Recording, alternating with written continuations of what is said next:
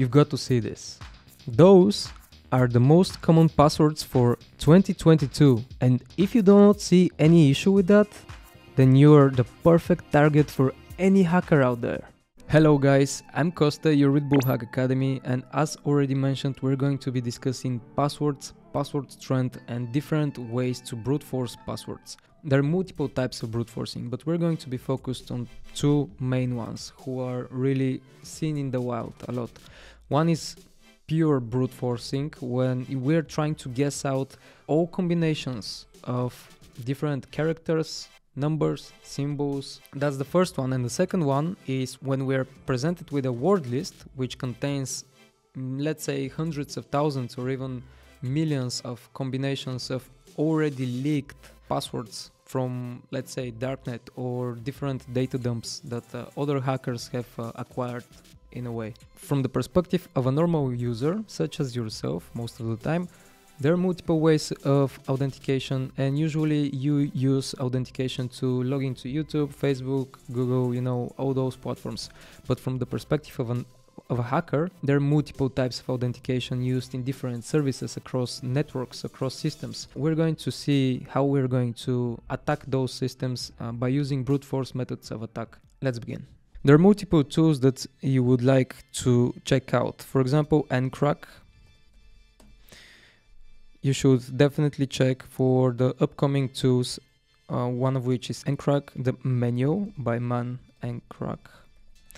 And WFS could also be used for brute forcing and conducting online brute force attacks. But Medusa is another great tool which we can use to attack different services and protocols. Patator is another great one. As you can see, those are all the services which you can attack: FTP, SSH, Telnet, SMTP, etc. It's really good. But today we're going to focus more on Hydra. And if you write that one-liner, you see all the supported versions, or you could also do that. And you will see all the supported services that Hydra can attack. And those are pretty much the most services that you would see in the real world. Today we're going to conduct online attacks. Online attacks are when we are attacking a live host over the network, and we are attacking usually protocols through HTTP by doing post or get requests. Probably it's gonna get clearer if I give you an example. So this is my local IP. And if I'm right, I think that the target for our attacks is located at 130. Let's see. Yes, that is correct. I've decided to use something that you have already seen in one of our last videos. So this is a WordPress application. You've already seen that in one of our latest videos. It's called Hacking WordPress. So there are multiple functionalities, but we'd like to attack the login field. Why? If we compromise the credentials, we'll get to the management panel, and from the management panel then we can do almost anything. Like we can lock out the real administrator from his own application, we can deface the application, we can delete the application, we can compromise the system, basically anything. Last time, if I remember correctly, we have used burp suit, but now we're going to use Hydra. For that to happen, let's first create a request. I'll press Ctrl-Shift-E, and then we're presented with the network. When I press login, we'll get a request. I'll right click and I'll copy the curl request. I'll paste it here, and now I'll use that data over here to conduct a brute force attack. So Hydra is a really interesting instrument. Let's first see what it does. As you can see, those are the examples of how to specify the usernames, how to specify the passwords. In this case, this is with a capital L, we specify username file, and with capital P we specify password file. With smaller case, it's specifying the exact username or password that we would like to use. With -c, we specify a file which contains both the username and the password, probably delimited with a colon in between. We can use Hydra to attack that specific protocol HTTP. Let's do that. Hydra. And since we don't really know the username or the password, how are we going to approach attacking that specific service? So we're going to use a file that has both different usernames and different passwords in a combination at once. Let's see how such a file looks like first. I'll press less and I'll go to seclists, which is located in user share, wordlist, seclists, and passwords. Default, if I remember correctly, FTP. And this is how it looks like. So those are really weak credentials. As you can see, we have anonymous, root, password, admin, local admin. So whenever we don't really have any users, we would use similar type of word list to try and guess out some really weak credentials in the beginning, of course. Hydra, and then we specify with capital C that specific file, word list. Okay, and then we'd like to specify the host that we are attacking. Our target is located on 130. Okay, now let's see, I'll copy this for future reference. We'll need the logging PHP file, and we'll probably need to start from here actually, because the program is not going to be able to see it itself. We'll need to conduct an HTTP post request, post form. If the type of web application that you would be testing it on, if it has HTTPS, then this form would be HTTPS instead of HTTP. This is important.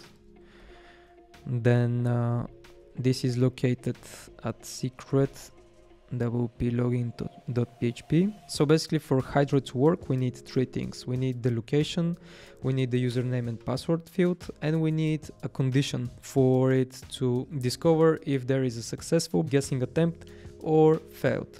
So we already have the location. Now we need, I'm sorry, let me scroll. Now we need this information here, log test. Okay. However, we're going to delete the test and we will write like so: user pass. Then we delimit again, and our fail condition would be, let's see. So I would go back to the web application and I'll press Ctrl U to look at the source code and see what code within the source code would not be available once we are authenticated. And this is something that you have to guess. In this case, I guess that the label for user login is not going to be available. Okay, so if the script doesn't see that specific label, but it's not gonna work like so. I need it to be with a single quote. Let me look for something else.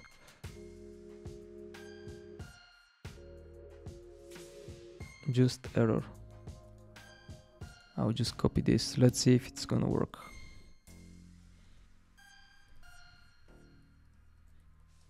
Okay, let me delete this. Let's see if that works. And it did work. It guessed a very, very weak combination, of course, admin, admin. This is how we conduct HTTP attack on a login form. In this case, it's a WordPress login form. Now that we have guessed the HTTP, we can also try to brute force the SSH or the FTP credentials.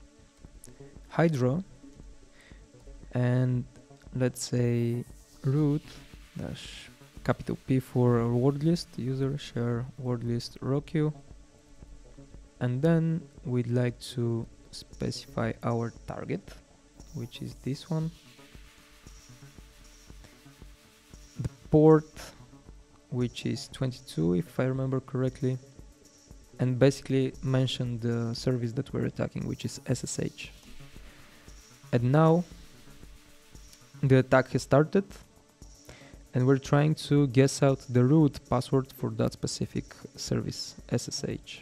I'm not going to be waiting for it to finish, so I'm going to stop the process, but this is how you do it. The protocol itself, when we're trying to brute force it, it doesn't really like a lot of threads. Threads are basically how many processes simultaneously are attacking that service. When we're trying to brute force SSH, it's recommended to run it with 4 threads, and you can do it as so, -t for threads and 4. This is how you're going to prevent a lot of passwords or combinations being dropped out. You can do the same for FTP by trying to guess out FTP credentials. So Hydra, and this time I will be using the exact same FTP better default pass list. It is the same target .130, port 21, and then FTP. I'm not sure if it's gonna work like this. Let me see. Yeah, it works. All right. You can also declare the attacking vector by writing it as so. You don't need to write the service at the end of the line. You can just write it as so. And again, of course, I'm not really gonna wait for it to finish, even though there are only 66 login tries, because there's only 66 combinations of passwords and usernames. And yeah, it already finished. 0 valid password found. Let me provide you with an interesting example of how we can create word lists that could potentially contain a correct password for an individual that we would like to attack. Of course, this is only done when we are engaged in a penetration test or we are hired legally. Please do not attack other people whom you do not have the right to attack. It's highly illegal and you could end up in prison. So with that said, let's imagine that we are in an engagement and our target is a developer at Microsoft. His name is Lemongrass. I don't know why. There is an instrument called cupp with a -i for interactive. Oh, I don't even have it. Let me install that first. So that instrument is something that you can use to create a word list of potential passwords from information that you already know about the target. Let's say that you know the target's birthday, that you know the target's workplace, or you know the name of the pet that he has, like his dog or the name of his cat, and you know the names of his kids or people that he cherish. During an operation, usually you would go and do an OSINT, you would try to find his email addresses, you would try to find his social networks, and you would try to do a little bit of reconnaissance to understand your target. And usually the result is you would gather a lot of information about your target, and sometimes you would have kind of public but also in the same time sensitive information. Sensitive because you see how this information can be used against you. Let's say that we know the first name, which is Lemon lemon with capital, and the surname is grass. Then the nickname, let's say LG, and the birth date is something in the lines of 13th 12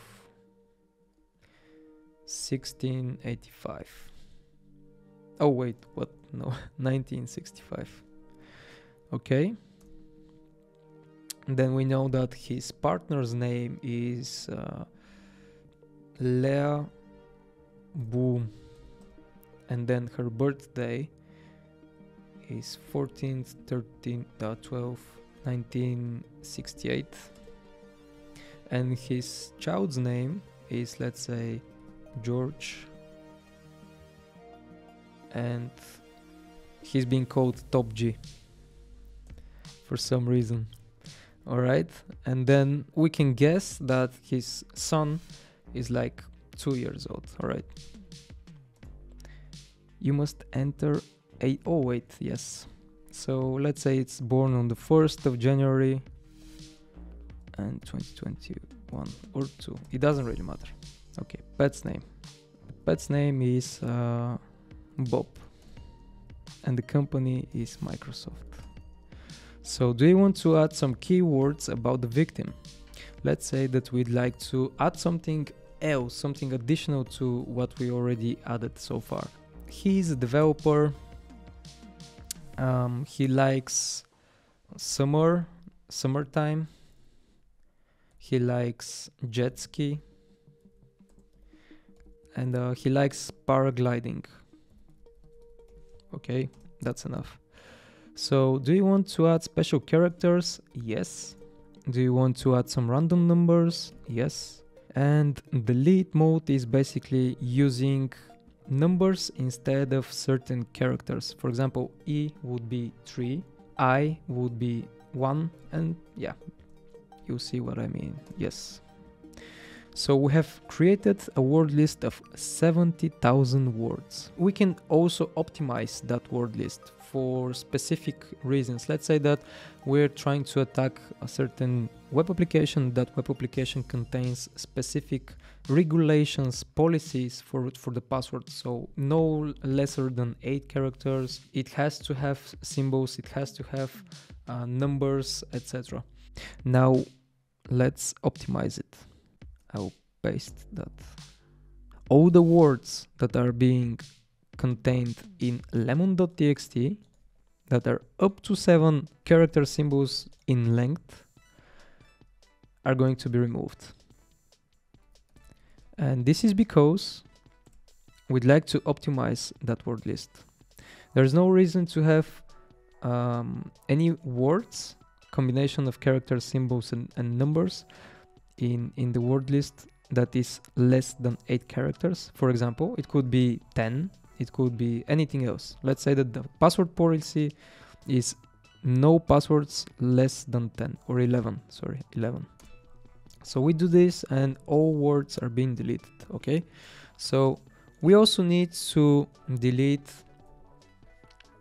all words that do not contain any symbols, okay? And then we'd like to specify all numbers from 0 to 9. So if a word is missing any of those numbers from 0 to 9, then it's going to be deleted. Oh, lemon. All right. So let's check out this word list. So those are different combinations that has been created. And as you can see, there are multiple combinations. Now it started to look like something. It's with Bloom, the word Bloom, and George, different combinations of George and dates, as you can see. So this is how it looks like. It goes on to how many words, lemon? Right now there are 8,299 words. That's pretty powerful. So now we're going to see how to create a word list of usernames for a specific person. So just by knowing his first and last name, or even his middle name, we can create a word list similar to what we're currently seeing here. Let me make it a little bit bigger. So as you can see, this tool is called Generate Active Directory Username, but it's just AD. And this is how it looks like. There is a second tool called Username Anarchy, and it does exactly the same. It could be fed with the first, the middle and the last name, or it could also be fed with different files, let's say word lists of names and potential combinations. So let's download this. Okay, go into it, and then we can straight up run that binary. And as you can see, I've just inserted the first name, the last name, and then I'm feeding all the potential combinations into username.txt. Let's see the combinations. Sorry. Okay. And as expected, we have a couple of those combinations that could be potential usernames. We know the possible combinations. We can do the following: grass and then Outlook, for example, or something like that. Now, having that word list, we can directly use it with Hydra, as previously mentioned, with capital L and then the usernames with capital P, and we specify the password that we have generated, which is lemon.txt, and then we specify the IP that we would like to attack, the port, which could be SSH, and then the service, which is SSH. And there it is. We're currently using all the possible usernames that we know that may exist. Actually, we're using really targeted word list of passwords potentially used by that specific person. Sharing information on social media is sometimes dangerous. Don't be too paranoid, but just know the dangers of using weak passwords. In a matter of a minute or even less, I can generate 40 to 50,000 combinations of information that I can acquire from social media. My advice is to use really long passwords that is not logical. It's not logical. It's not a real word, but it's like different combinations of symbols, numbers, any type of character, you know. Alright guys, I really hope that you have understood clearly the dangers of using weak passwords, that you take additional measures to protect your accounts. If you have learned something new about brute forcing, like the video, subscribe to our channel for more of that in the future, and see you in our next video.